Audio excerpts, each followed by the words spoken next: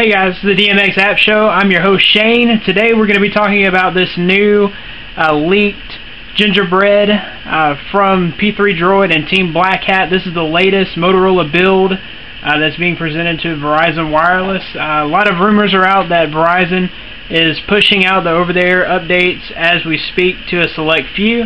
I really don't know if that is true or not. This version is rooted.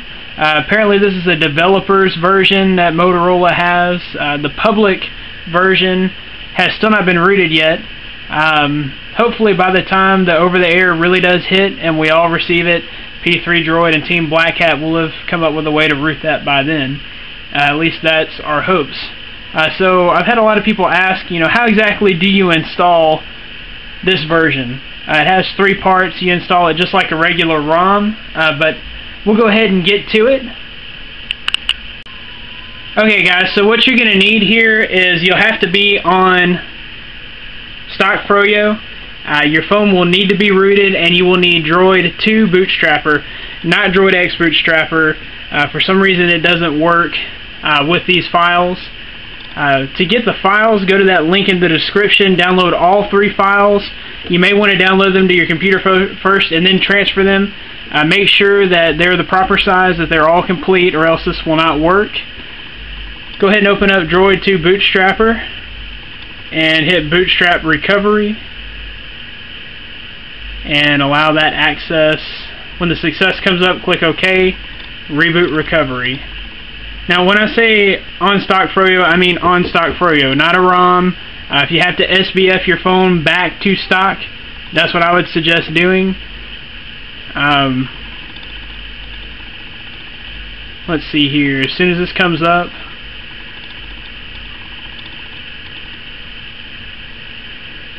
alright, go down to install zip from SD card. You should have all three of those files stored on your SD card. Choose zip from SD card and then find that file. The main thing here is you do not want to exit Clockwork until all three files have been flashed. So go to the first file, blur version 23588 .p1 zip. Go ahead and click that. Go down to yes, install blur version 23588 part 1. Click that. This is going to take about 7 minutes. So right here I'm going to go ahead and pause. Okay, so when you finish, you'll see this screen, install from SD card complete, and it does tell you install part 1 is completed. You must immediately install part 2. So go down to choose zip from SD card, select that, find your part 2 file,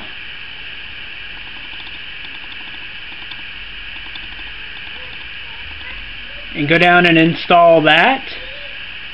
Select yes. Okay, that should only take just a few minutes. The first one only took about 5 minutes. You can see already how quickly this one's moving. Alright guys, when that finishes, it'll say install from SD card complete. It says you must install all parts before leaving recovery, so make sure you go in there, click choose zip, select, find that part 3,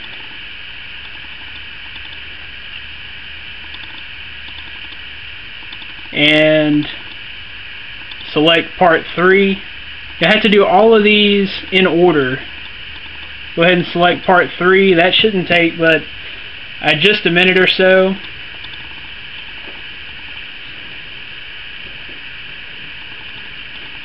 And if you're wondering what the difference is between this version and the previously leaked version of Gingerbread, there's really not a whole lot of difference. There's a few different tweaks and things, but it's mostly the same.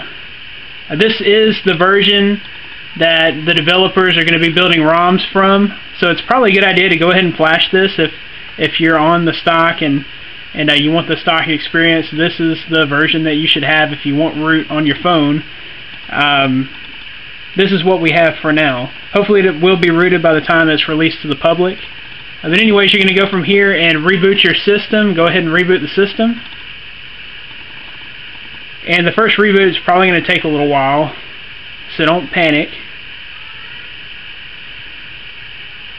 So you got your red Moto screen there, that's standard with Gingerbread. If you had the leaked version, then you've already seen this.